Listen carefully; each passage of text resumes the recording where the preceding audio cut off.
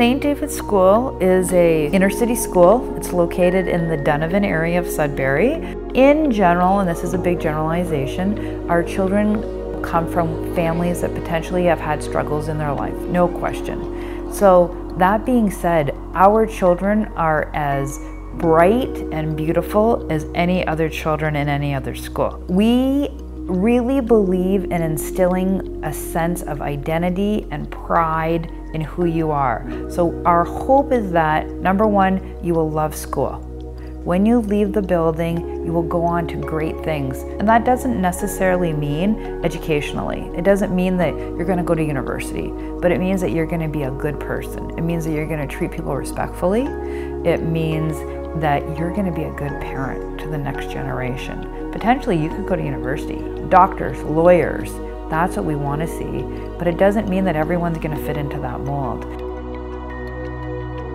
Our building is filled with amazing children of all different backgrounds, but we do have a high population of First Nation, Métis, and Inuit students. Primarily, we have First Nation students in our building, so we do have a true responsibility to be responsive to their needs and to complement the math and literacy curriculum with the cultural supports and a better understanding of our students and their families.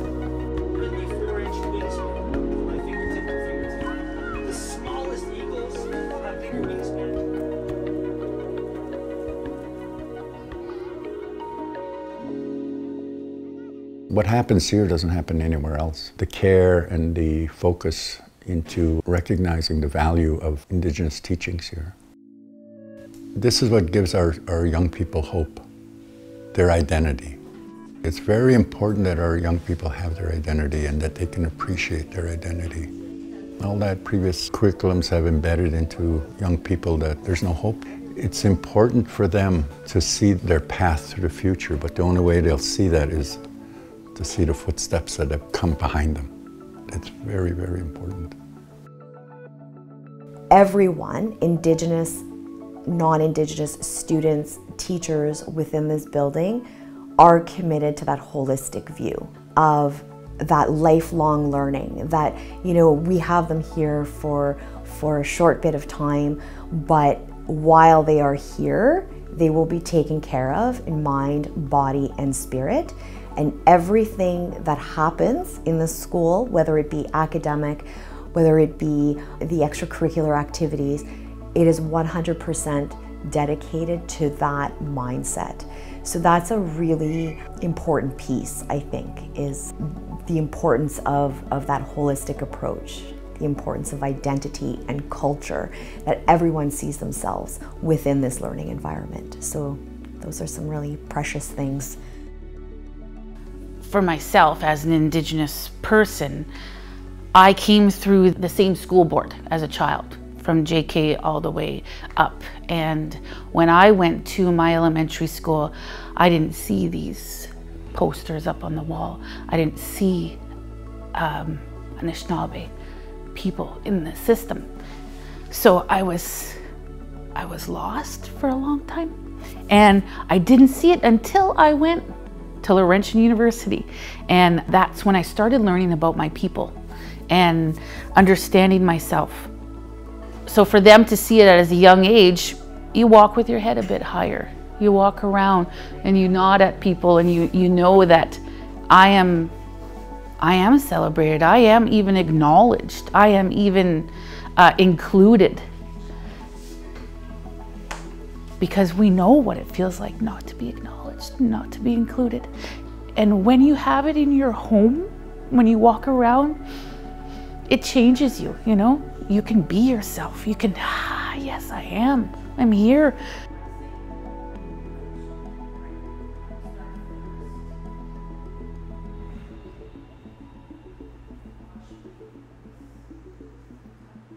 Back when they were developing the school, it was recognizing the importance of letting architects who have been conditioned to build boxes know that this is not a building.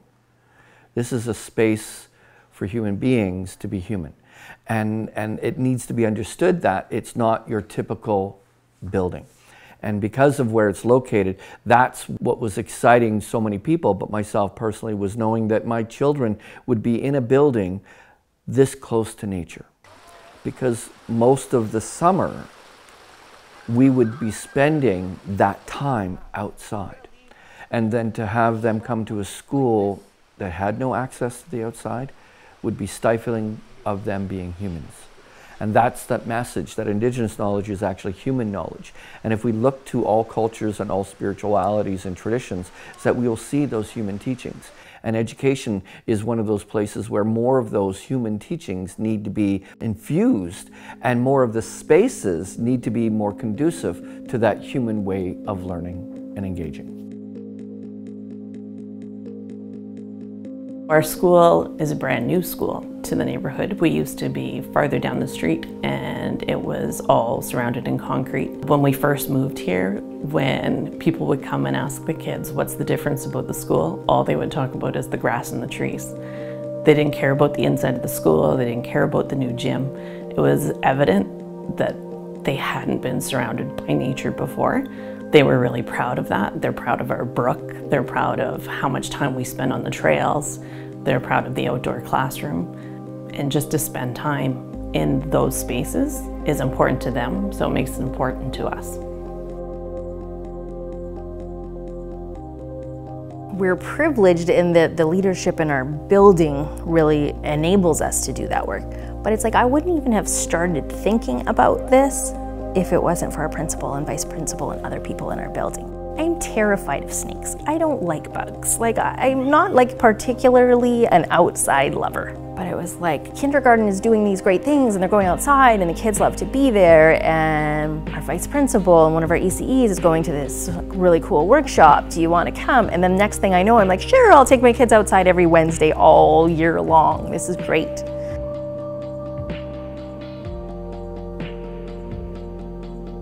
We did lots of animal tracking this year, which is funny because I didn't come out with a plan that like we were going to really focus on one thing or the next, but my kids they love tracking, they love identifying plants and medicines, they loved building shelters. So it's a completely different way of thinking.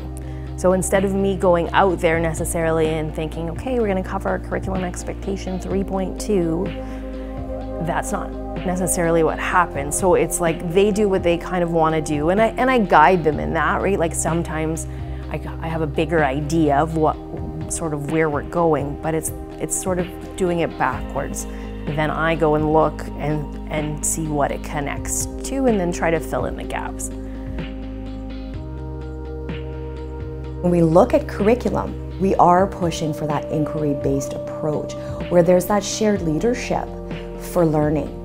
And so there are some challenges around that, because as a teacher, often we do have that type A personality of wanting to make sure that we're controlling that environment in a very prescribed way, because that's the way our curriculum is set up. As a teacher, you have a role, and your role is to ensure that you're providing opportunity for students to lead the learning. Then the learning becomes it becomes a collective knowledge. And taking that approach, that's what we're talking about when we're talking about Indigenous education.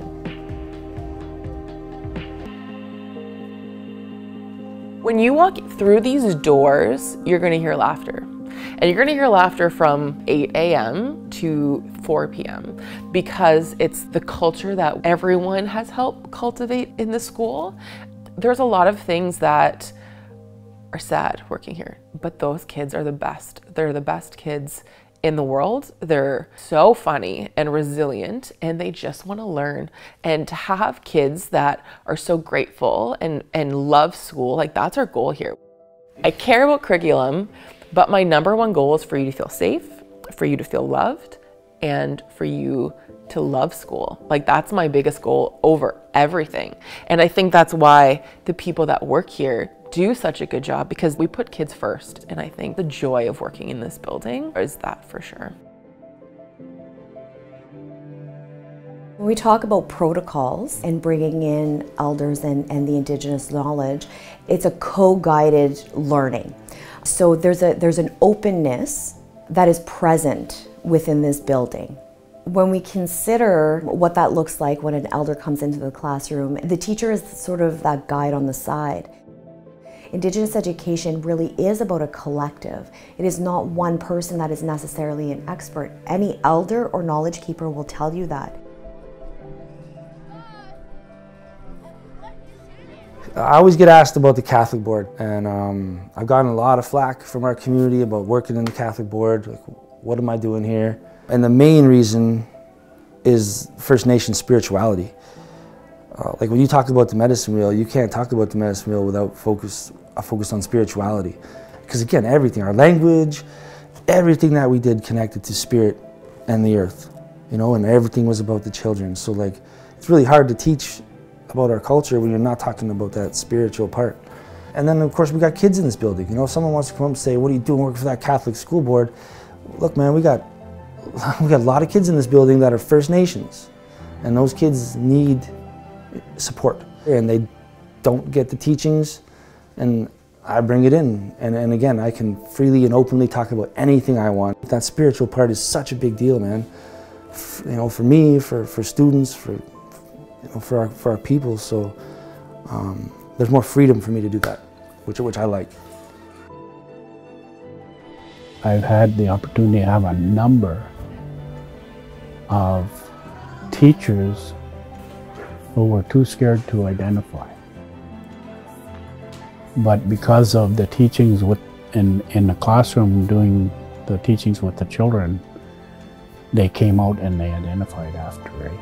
And that was very powerful, you know, when that started to happen, because all their lives they were probably told never to say those things, never to admit that, and to come out after having the teachings and realize that, hey, I should be proud of who I am, you know. This is a home not just for our students, but it's a home for the parents and all those community partners that want to come in here and help us educate these children, right? Like, it takes a village to educate our children in a good way. And that saying is lost these days, because that's what this place is. It's the village raising our kids, not just a teacher in a classroom. It's the EAs, it's the ISWs, it's the elders, it's the, you know, Better Beginnings, the after-school program. We're all this community that teaches and educates and raises our children here. And that's what makes this such a great place to work. It's not just a closed door place like a lot of schools are, right? Now is the time. You know, for hundreds of years, we had to keep it secret, keep it safe. But when that white buffalo returned to Turtle Island in '97, that was the time that door kind of closed and the next fire was lit. Now is the time that we're supposed to be sharing these teachings with the rest of humanity. It doesn't matter what color you are. This Anishinaabeg teachings that we learn and that I teach, those are human being teachings. They're not for just one part of the medicine wheel, they're for all races of mankind. And we've gotten so far away from that beautiful, holistic, circular thinking that medicine wheel teaches us. That's what we need right now. Like, society needs to get out of their hierarchical, short-term, narrow-minded thinking and get back to that 7-generational circular way of thinking. For many years in Canada, quality education was judged in a Western philosophy. So it was your math, your literacy, but it was not in nature, it was not in the world we live in, it was in textbooks, it was theories, it was formulas. And I think today we're at a different place where we are, as a country, recognizing that Indigenous knowledge is of equal value. I left school learning that I contributed nothing at all to Canada. You know, I left school learning through those books that, my goodness, it was a good thing somebody came and discovered us, you know. So I leave school walking around with my head down, feeling not very good about myself, you know. And St. David's School has one school that shares the culture, it shares the gifts, it shares the contributions that our Indigenous community has put forward, that we do have a presence in Canada on this land.